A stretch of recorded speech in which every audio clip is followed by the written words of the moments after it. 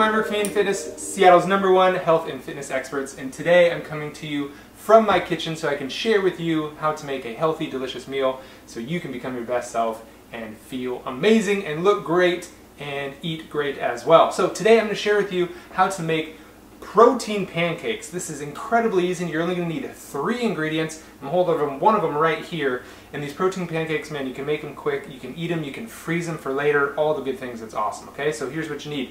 1 banana, peanut butter, protein powder. 3 eggs. All right, we've got all our ingredients. We're ready to make these delicious protein pancakes. So I like to just throw all the ingredients in the blender, blend them up. It's much simpler than giving yourself carpal tunnel by stirring them all up in a bowl. So drop my eggs in there. Throw in my banana. Last but certainly not least, just a scoop of peanut butter is going to be good. Did I say scoop? You know, just 2 scoops of peanut butter is going to be just perfect. Nothing crazy. And as you're blending this, or even as you're stirring it, if it feels like it's, you've overdone it and it's too thick, you can add a little almond milk in there.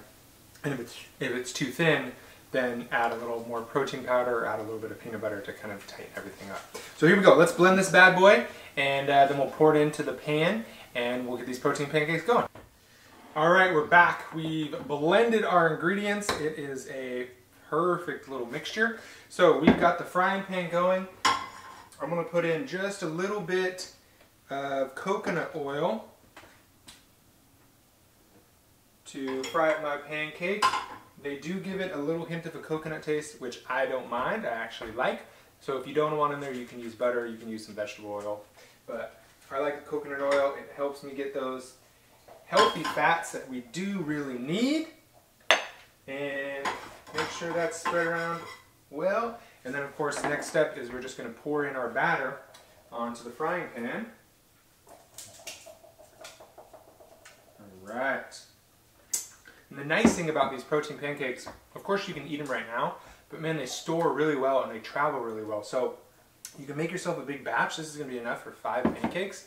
And I'm not going to eat them all right now. I'll eat 1 or 2, and then I can throw the rest in the fridge and I can eat them later. Throw them in some tin foil, bring them with you to work as a healthy, protein-rich snack, okay? So we've got this grilling up now. Check on our pancake here. I think it is about time for a flip. Totally. Gotta get all the way underneath it. Bam! There it is, like a pro. Turn that bad boy over, golden brown on top. Wait till this underside is ready, and then we're gonna be good to go. All right, we flipped our pancake. It is golden brown and delicious on both sides, and we'll add that onto our plate. Now this is the most important part, because you've made a pancake, which is actually good for you.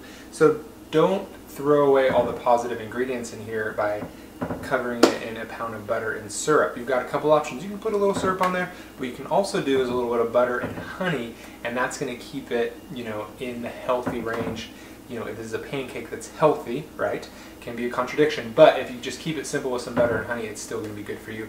You're covering your protein with the egg and the peanut butter and the protein powder itself. This is delicious. Let's get started. I can't wait.